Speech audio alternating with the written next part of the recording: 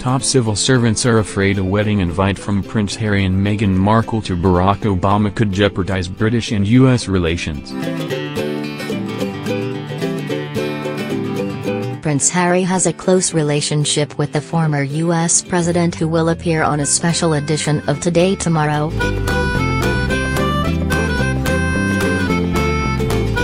The former commander-in-chief has been a strong supporter of Harry's Invictus Games initiative for wounded warriors.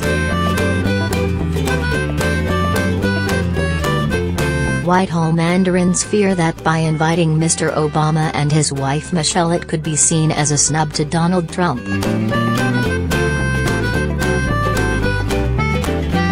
President Trump has been highly critical of his predecessor, and government officials fear the thin-skinned billionaire might take offense if the Obamas receive a wedding invite and he does not.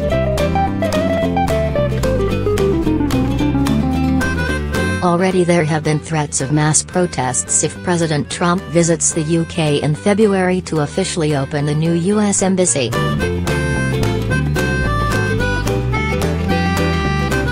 Prime Minister Theresa May received intense criticism over her visit to Washington in January, where she extended the offer of a state visit to President Trump.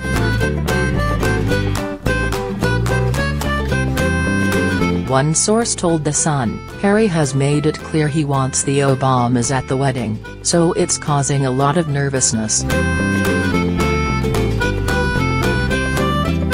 Trump could react very badly if the Obamas get to a royal wedding before he has had a chance to meet the Queen. Conversations are ongoing about, and ministers will eventually have to decide.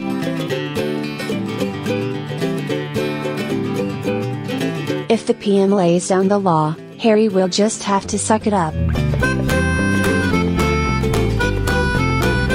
Shortly after the engagement was announced, Mr. Obama tweeted his congratulations to the couple.